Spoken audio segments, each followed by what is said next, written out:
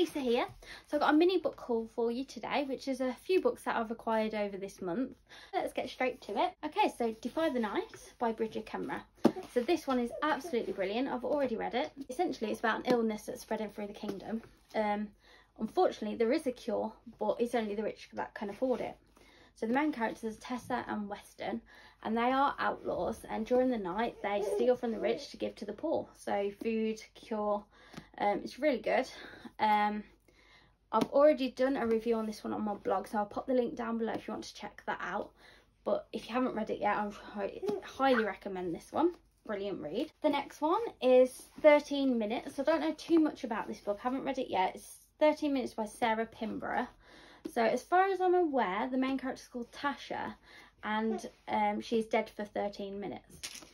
So she gets pulled out of a lake.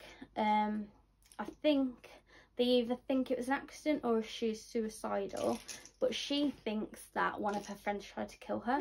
So it's a psychological thriller. It sounds really, really good. And yeah, watch this space. The next one I've got is another one that I don't know much about, and honestly, I bought it for the cover.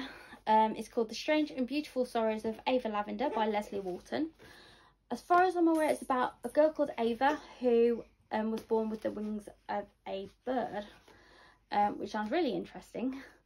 I really don't know much more than that. It's not very long at all, less than 300 pages, so it won't take me long to read, and probably will be one of my next reads, so watch this space for that one. And the last book I've got for you today is called Gallant by V.E. Schwab.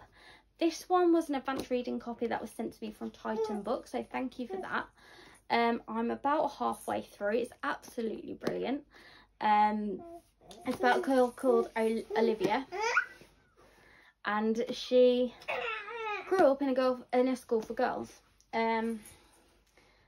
She receives a mysterious letter from her uncle inviting her back to the family home called Gallant, where there's a lot of mysterious goings on.